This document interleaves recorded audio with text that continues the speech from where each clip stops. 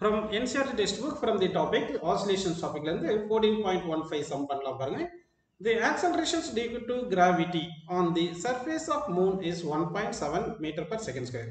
What is the time period of a simple pendulum on the surface of the moon if its time period on the surface of earth is 3.5 second அப்படினு சொல்லியிருக்காங்க.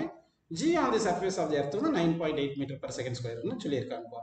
அதாவது வந்து ஒரு simple பெண்டில் எடுத்துக்கிறோம். அந்த simple பெண்டிலும் earth surface oscillate பண்ணும்போது time period 3.5 second வந்திருக்கு. அதே simple பெண்டிலுமே surface of the மூன்ல oscillate பண்ணோம்னா எவ்வளவு டைம் பீரியட் வரும் தான் क्वेश्चन கேட்டிருக்காங்க. Acceleration due to gravity on the moon வந்து 1.7 சொல்லியிருக்காங்க. ஆன் தி எர்த் வந்து 9.8 சொல்லியிருக்காங்கப்பா. ஸோ இப்போ இதை நம்ம சால்வ் பண்ணலாம் பாருங்க.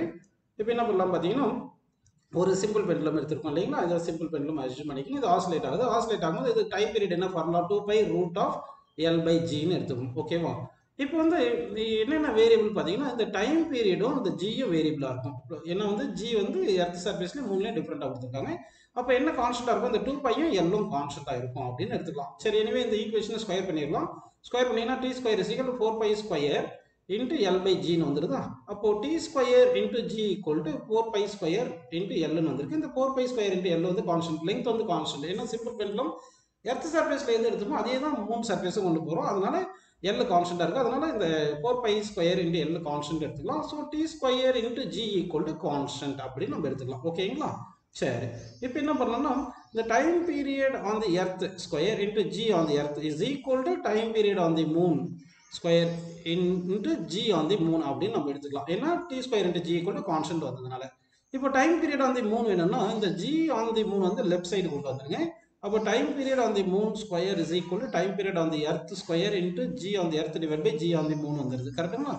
இப்போ time period on the moon வேணும்னா என்ன பண்ணலாம்? Square root of time period on the earth square into G on the earth divide by G on the moon போட்டுக்கலாம். ஓகேவா? இப்போ இந்த டைம் பீரியட் ஸ்கொயர் இருக்கு இல்லையா? இதை வந்து ரூட்டை விட்டு வெளியே எடுத்துட்டா ஸ்கொயரை விட்டு வெளியே வந்துடும். அப்போ time period on the earth into square root of G on the earth divide by G on the moon கிடைச்சிருக்கு. ஓகேங்களா? இப்போ வந்து நம்ம வேல்யூஸ் சப்ஸ்டிட் பண்ணலாம். இப்போ வேல்யூஸ் சப்ஸ்டிட் பண்ணீங்கன்னா என்ன வரும் பாருங்க. Time period on the moon is equal to time period on the earth எவ்வளோ கொடுத்தாங்க? 3.5 கொடுத்துட்டாங்க.